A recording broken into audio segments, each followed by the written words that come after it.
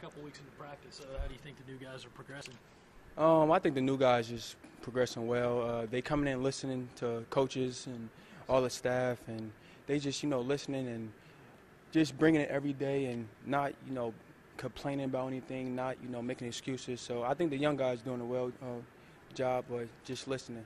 Is it easy for you to get out there and practice? Obviously, you're used to it, but knowing that you won't get to play right away and don't have to wait a few games?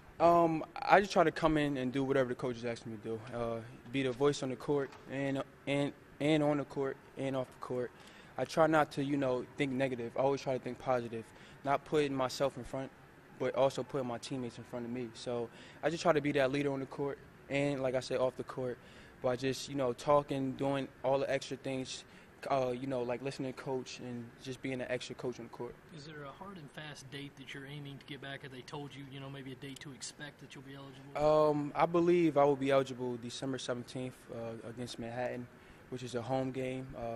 But like I said, right now, I'm just, just listening to coaches and being the best player I can be and on and off the court. It's tough to continue your enthusiasm for that since it's been so long since you've actually been in the college. It's not tough. It's just very humbling to me.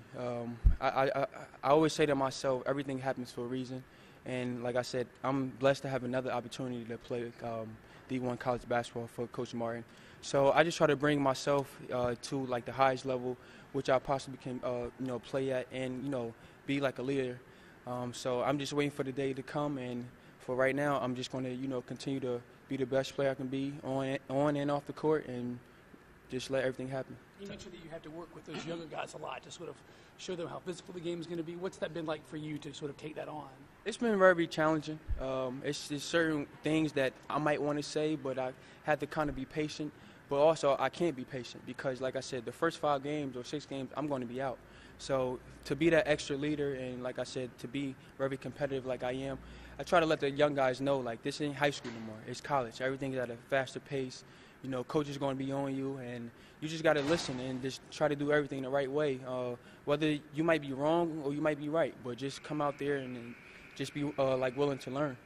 It's kind of a strange situation where, they expect you to be able to play a lot of minutes at point guard, but yet there'll be Jalen, Dwayne, handling it those first few games. Do you think it'll be like an open competition when you come back, or do you view it as you're just holding my job until I get back?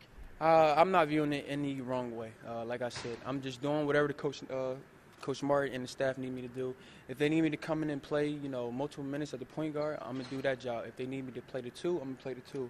But I'm not, saying, oh, this is my job. I'm not being, cocky about anything. Like I said, I'm just being very humble.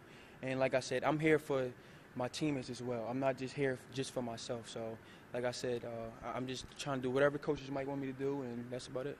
You talk about how the difference in the competitiveness of practice compared to last year to what you've had so far this first week? Practice has been a lot better this year. Just guys willing to come in and compete.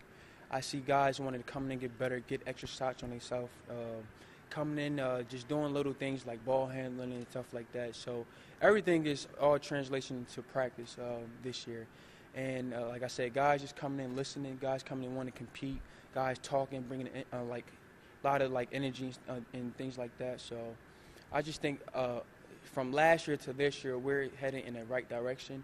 And not to say last year guys wasn't, bringing any energy, anything like that. But like I said, I'm just happy for the new beginning, new start for this program. And right now, we're just giving it our all.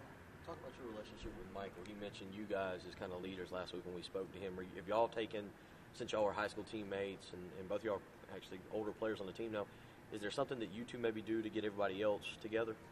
I try to tell Mike to be Mike, not in a negative way, but inside a positive way. Me and Mike, like I said, been teammates in high school, won a national championship together. I came in and had to earn Mike respect. Mike was there before I did, but I came in willing to listen, willing to bring that, energy. And Mike fed off of me. I was the point guard.